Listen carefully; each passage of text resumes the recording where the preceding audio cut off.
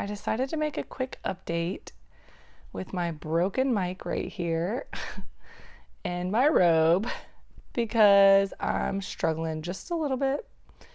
I am about to look at the information that my dentist gave me because I'm not sure I can see the diamond well enough anymore. The diamond is the incision or wound shape, and it's supposed to be tall, and I can't really tell if it's tall because it's in the middle of healing, so it has a scab on it. And I knew this would happen, and it happened with my kids. I'm just unsure of how it looks, so I'm a little discouraged.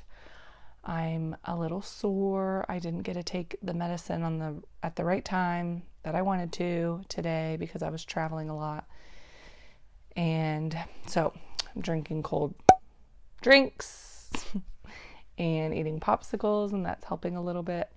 I'm trying to do, this morning I was so gung-ho, and all day in the car I was moving it around and doing my stretches and exercises.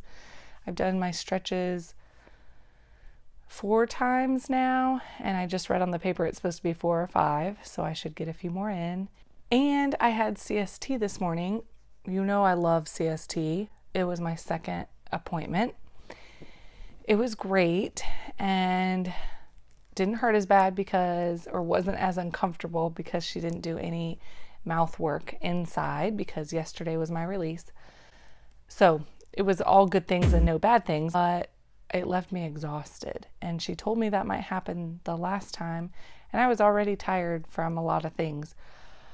Anyways, as we all are, but I was exhausted after this one. I was going to pick up my son, and I was a little early, so my daughter was asleep in the back seat. I pulled in. It's all right. I pulled into a shaded parking lot, and we napped in the car for 45 minutes. I just fell right asleep. I had my pillow from traveling, and I just rolled down the windows, and we fell asleep. It was great. It was quiet and the breeze. It was so great. But it was real how tired I was after CST. And I didn't wake up with a kink in my neck, so that was pretty incredible. It was just a long day, and I'm tired. Right here. It's sore right here inside. But it's not bleeding, but it's sore.